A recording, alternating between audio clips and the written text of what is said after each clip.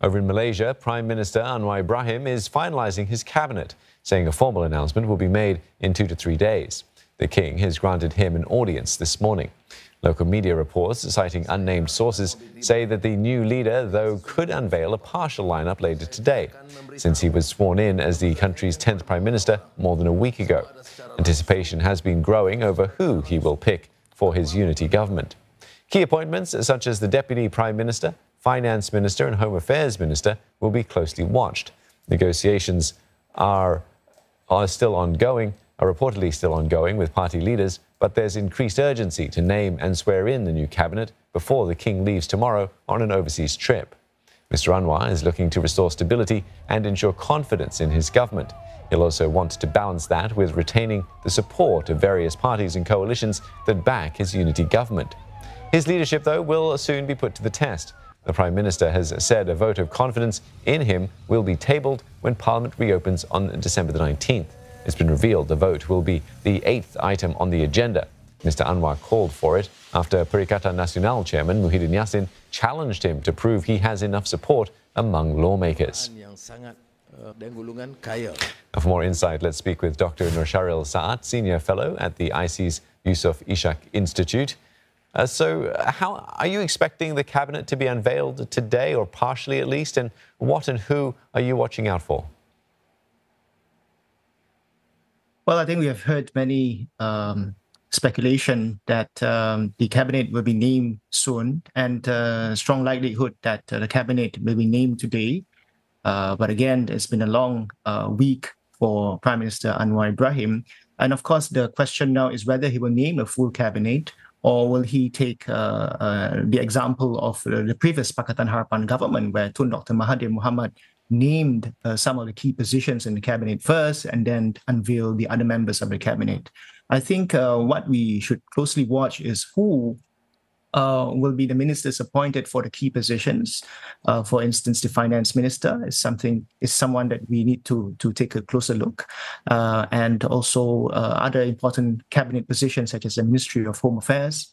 And since Malaysia is also recovering from the COVID-19 pandemic, the Health Ministry would be also an important position for many watchers. Yeah, Mr. Anwar will want to instill confidence and restore stability, yet satisfy and retain the support of his various coalitions and parties after one of the most polarizing elections in the country. That's a tough act, isn't it? Well, certainly it's a tough act. This is, what Malaysia is experiencing now is unprecedented. This unity government. In the past, governments are formed very quickly because of a simple majority. Gone are the days of Barisan Nasional, days where they won the 2/3 majority and it could form a government easily. Even in the last Pakatan Harapan government in 2018, they were able to comfortably form the government immediately by securing the simple majority. But for this case, for Pakatan Harapan, it's a unity government, and there's a lot of negotiations that has to be carried out, trying to appease certain quarters in this coalition.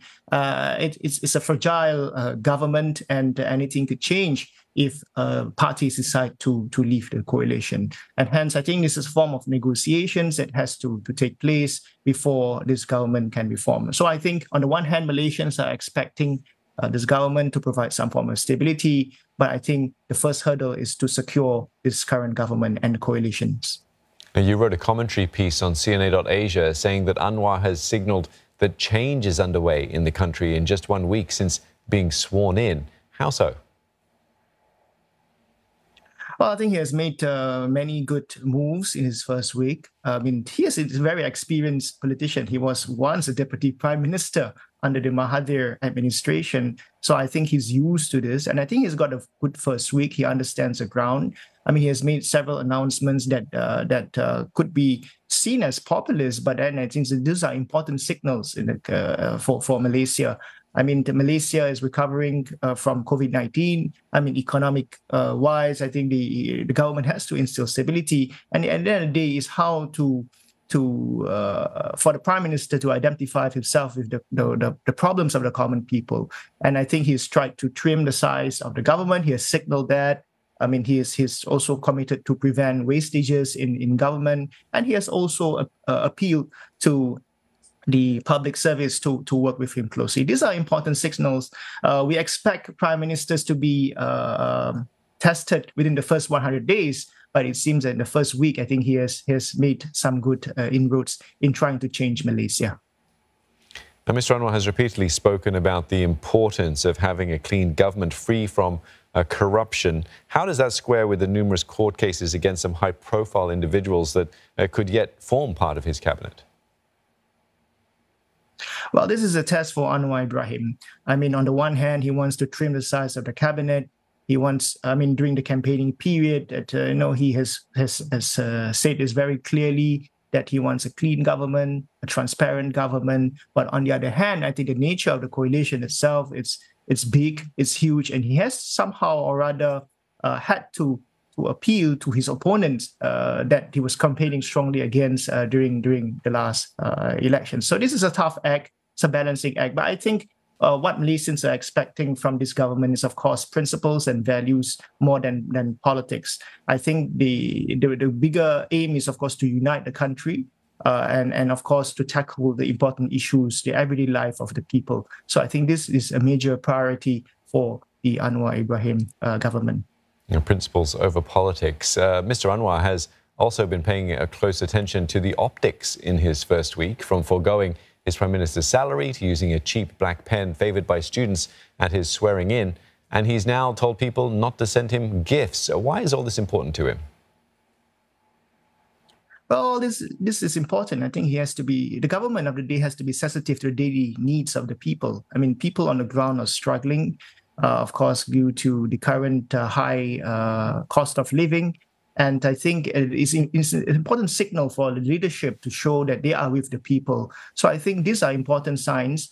But of course, at the end of the day, even though these are initial steps, are important optics, as you mentioned, but the reality of the day is, of course, later. I mean, first and foremost, this is only the first hurdle.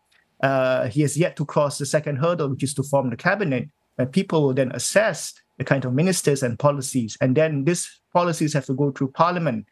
So I think this is only the first step, the first hurdle. But I think there are many, many hurdles ahead as Malaysia goes to recovery.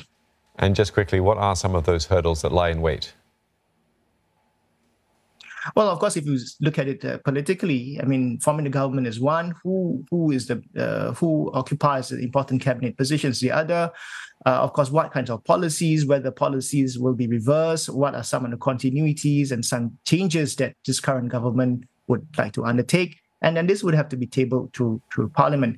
And this is only the political side of things. At the end of the day, I think it's more of the operationalization of these policies on the ground, whether the current government is able to work closely with the bureaucracy to ensure that the policies are implemented well on the ground. So these are some of the hurdles. And of course, the political challenges and how this current government can stay united and at least last for the next 5 years. That's another challenge, because since 2018, as we know, we saw 3 prime ministers in Malaysia. And of course, Malaysians would not want to see a repeat of those very uncertain episodes.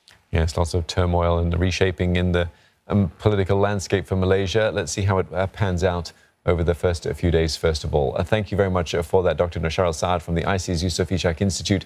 Thank you for talking to us.